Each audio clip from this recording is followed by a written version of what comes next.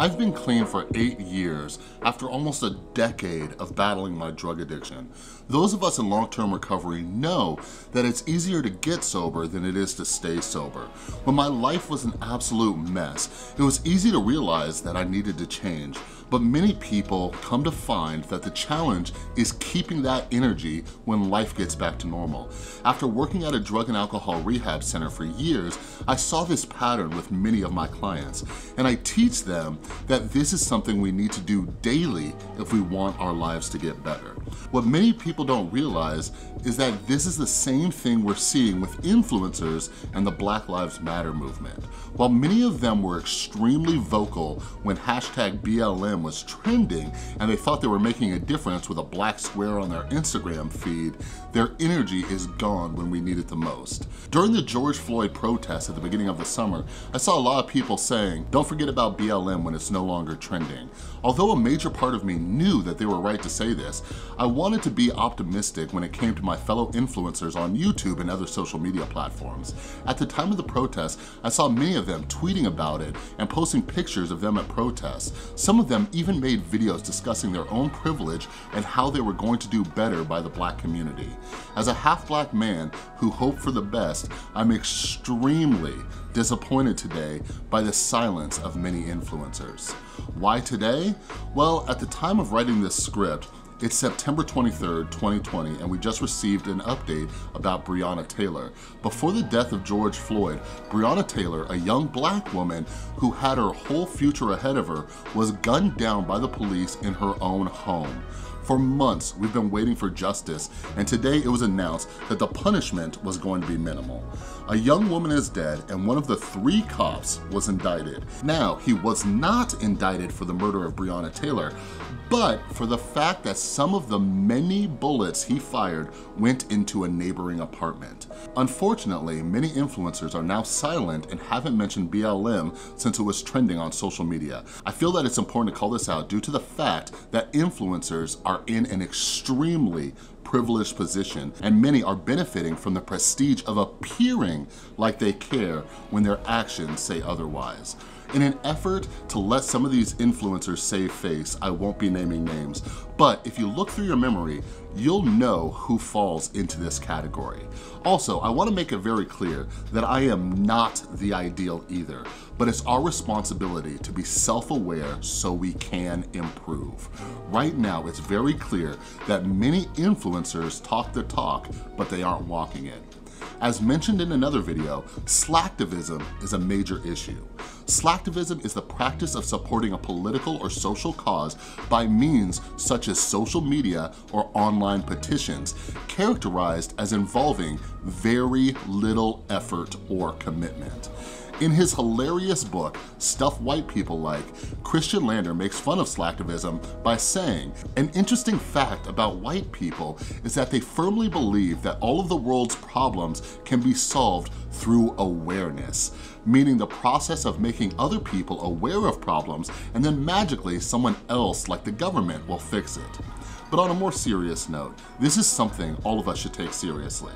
Influencers are profiting off of the selling of an idea that they care about social issues while putting in little to no effort when it comes to making change happen. When you look at their actions under a microscope, you can see that they only discuss social issues when it benefits them. It's a clout-inducing sleight of hand, making their audience think they care about something and doing absolutely nothing about it. Case in point, there was more outrage over the Netflix movie Cuties than there is about the lack of justice for Breonna Taylor from people on YouTube. Why? Because talking about Cuties gets influencers thousands of views, and Breonna Taylor doesn't. Child exploitation is a major issue, but if it did not get views, I doubt you'd see so many influencers talking about it. You don't need to be an economist to know that humans are driven by incentives, and influencers have much greater incentives to discuss what will get them the most clicks, views, and likes. Now that BLM is not trending, they're no longer incentivized.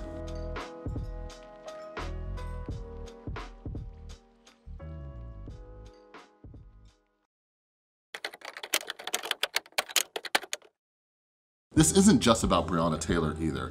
It's about the entire BLM movement and seeing influencers not live up to the show they put on during the George Floyd protest. When the protests were going on, influencers loved hopping on their platforms to discuss their privilege to raise awareness about what's been happening to Black people for years. Although these YouTubers admitted to some of their privilege, they seem to not fully grasp the privilege that they have. Privilege is being able to release one video a week and make more money than half of the people in the United States. Aside from privilege, many of these influencers who make more money than you and your parents would not be successful had they not been born when they were. I've recently been binge reading books on problems with the idea of meritocracy, and it's extremely eye-opening. Many of us refuse to admit how lucky we are, and influencers are often the prime example of the myth of meritocracy that we have here in the United States. If you're interested in this subject, I highly recommend the new book, The Tyranny of Merit by moral and political philosopher Michael Sandel, as well as Success and Luck by Robert H. Frank, and Fair Shot by Facebook co-founder Chris Hughes. One privileged YouTuber sticks out in my mind the most. While none of us can ever prove how much someone cares about an issue, based on the lack of action, I'm confident in my argument. This YouTuber, who I'm leaving nameless, has been very vocal about not only equality, but social justice in general. They have been a huge Bernie Sanders supporter and are very vocal about it. After a brief look at this YouTuber's social media, you can see that they grew up in an upper or upper middle class family, and to this day, they travel the world on expensive vacations. When the George Floyd protest happened, this YouTuber didn't upload for a couple weeks. While they said they didn't upload due to wanting to let Black voices speak on these issues, it's hard to believe that this is true since prior to the protest, their uploads were inconsistent. In fact, after they returned, they still have extremely inconsistent uploads. Although this YouTuber has cultivated an audience who believes that they care about Black lives and making change, the fact is we have not seen it. In their return video, they discussed how they really wanted to promote more Black creators and talk more about the issues that African Americans face. The creator apologized in advance because they had to do some sponsored content, but they promised to get back to these serious issues afterwards. Since then, they haven't. Not only have they not discussed these matters further, but they said they planned on promoting more Black creators. In a collaboration video featuring about 6 people, they featured one person of color. Recently, they did a solitary collaboration video with a Black creator, and this was only after the creator passed 1 million subscribers. Like I said, this is not the only creator who is guilty of this. Plenty of influencers are. They're profiting and living an extremely privileged life off the illusion that they care about social issues. As consumers, if we like their content and support it, that's one thing. But as a community, we should not give these influencers extra points for their slacktivism. Not only are they silent about Breonna Taylor, but millions of people are unemployed during the pandemic, don't have health insurance, and are facing eviction. Meanwhile, influencers are profiting as they send fake social signals. I'm not encouraging anyone to stop supporting an influencer, but I believe we should all be a little bit more skeptical when we see influencers social signaling to be seen as an activist when it's just convenient for them.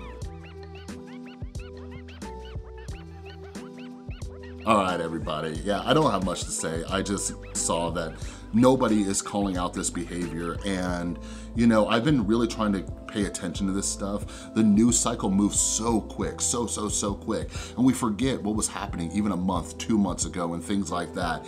And this is something that I've really tried to pay attention to, and I'm noticing it more and more. And you know, we just need to realize that some of our favorite influencers out there are slacktivists. And like I said, I know that I could do more. You could probably do more too. We could all do more.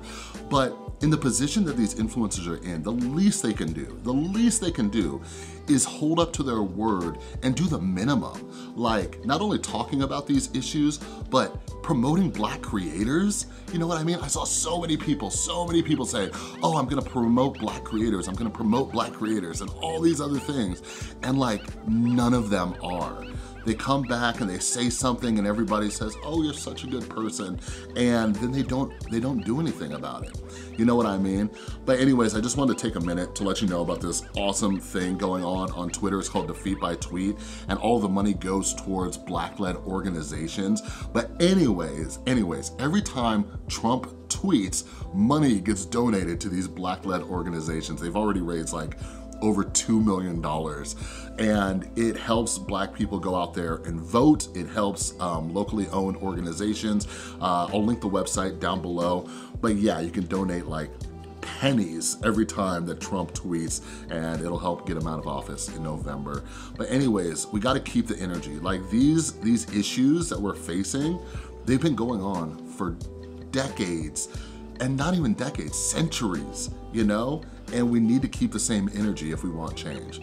Anyways, that's all I got for this video. If you like it, give it a thumbs up. If you're new, subscribe, ring the notification bell, and a huge thank you to everybody out there who supports the channel, whether it's on Patreon or getting books from the rewiredsoul.com, or all the books that I recommend down in the description below. Those are affiliate links. I highly recommend those books that I mentioned in this video. All right, anyways, I'll catch you guys next time.